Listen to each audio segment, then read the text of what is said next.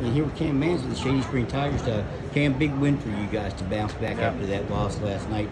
How much did you guys want this one? We wanted it bad. We scrimmaged them earlier in the season, and they beat us pretty bad. And just coming in here, we wanted to beat them.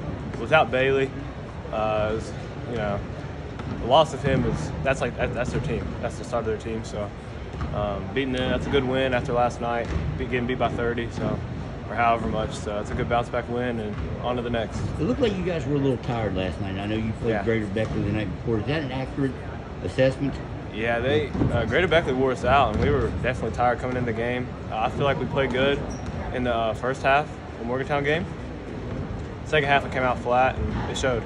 Well, let's talk about your performances in the fourth quarter especially. I think you had 8 straight points for your team. Everybody knows Braden Chapman and Cole Chapman as the leader scoring-wise on this team. Everyone knows that Todd Duncan could fill it up, and he did tonight in the first half, and hit some big threes. But you really came on there in the fourth quarter. What was going on?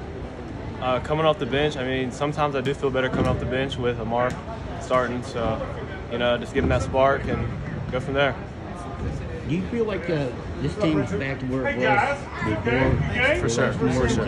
You're welcome. To beat a team like that, how good of a win is this for you? You guys have some good wins this year. You beat Woodrow. You beat a lot of good teams.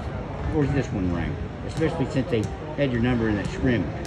They're a top 10 quad A team, so beating them, it puts a big X on our back going ahead. So we just got to keep playing hard, playing good ball, stay together.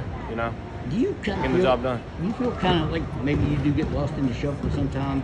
And with all you guys coming off the bench, we're all young, so everybody knows about the Chapmans and they want to shut them down. Do you feel kind of like whenever they're keying on the Twins, it opens up opportunities for like me, Jaden, Sam, Amar, and the bench players. Opens up opportunities for us whenever they're occupied. Is that kind of what happened this evening? I think so. They key on the Twins, so.